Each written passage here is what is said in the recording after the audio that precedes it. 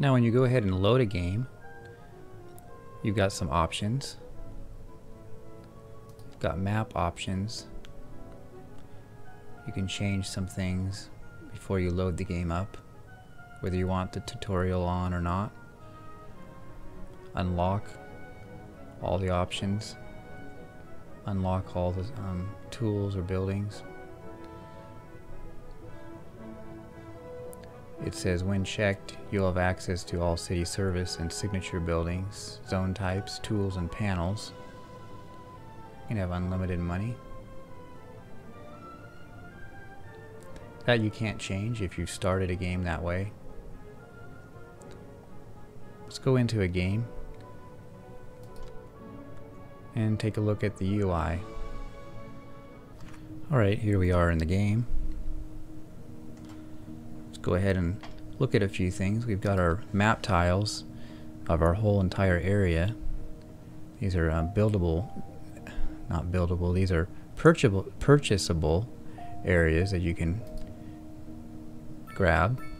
Grab these different map tiles, expand your city out here.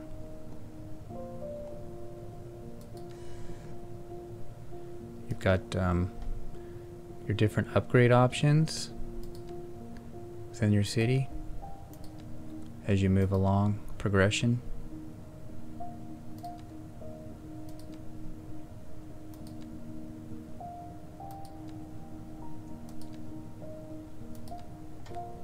And then here's your milestones as you're moving along and progressing along, building your city.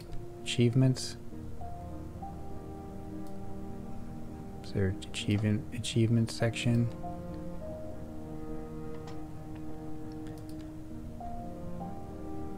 We've got some city information, the type of demand, commercial, industrial, residential, and your city policies. Right now there's not a lot you can choose, but there are as you progress along.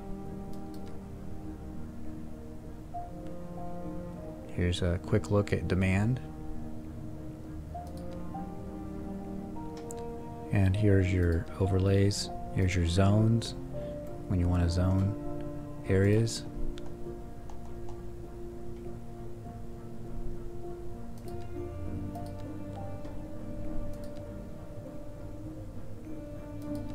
Districts, signature buildings that you've unlocked, roads.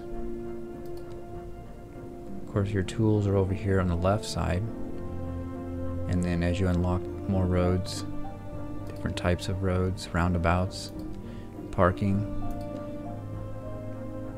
road maintenance depot, different things that you unlock appears in the road section.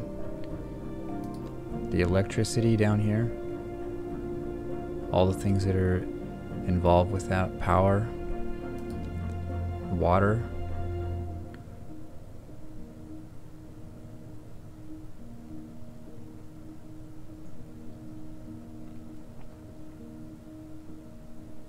sewage outlet. Here's your healthcare area, and then this is where your cemetery and whatnot is located also. Garbage management, adding a landfill, education,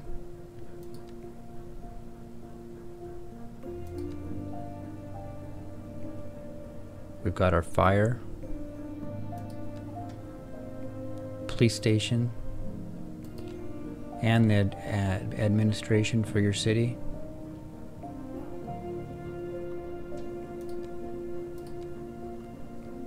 Disaster control, I didn't click on that. That was inside the fires. And then here's your transportation area. Buses, taxis, trains, so rail, tram, subway, your boats, and your planes.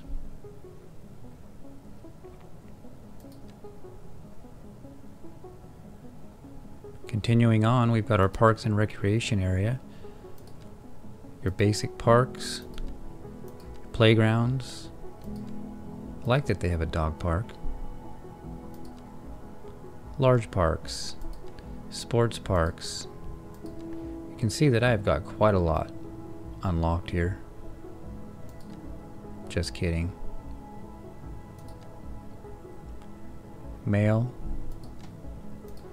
and telecommunications, internet, satellite.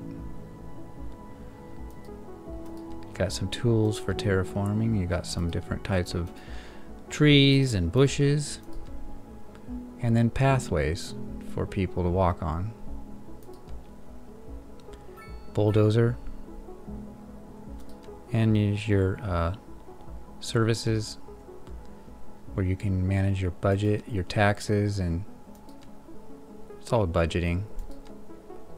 You can take a look at some of your numbers as they go up and down.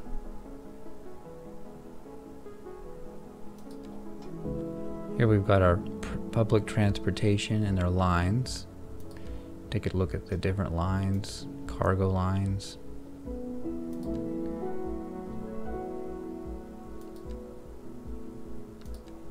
And our stats.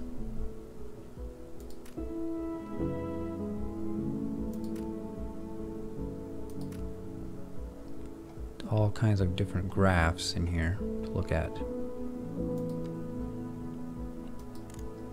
Underground view. Some camera options. If you want to do screenshots.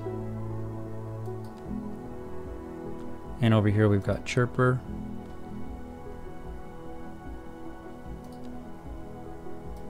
Citizens that you're following. Events that have happened. And your radio station.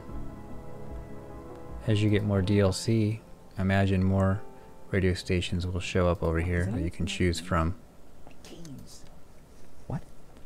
We're in the air? Happiness levels. Sorry about that. It's nothing important. I just lost. A housing shortages drive. And on to our main. So let's feature go ahead and switch. And then we've got our money down here. Population. Temperature. Season. Our speed controls down here.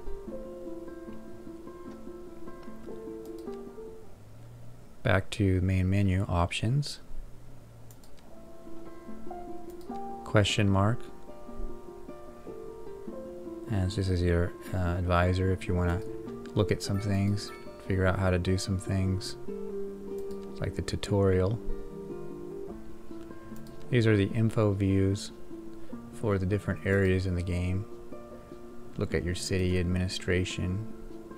Look at your transportation. All kinds of different things. These are different zones. You can see the zones there. A quick view of those. Happiness level. I see a lot of green. Ground pollution.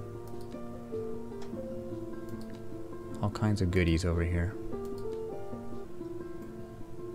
So that's a quick overview of the UI for Cities Skylines 2. Thanks for watching.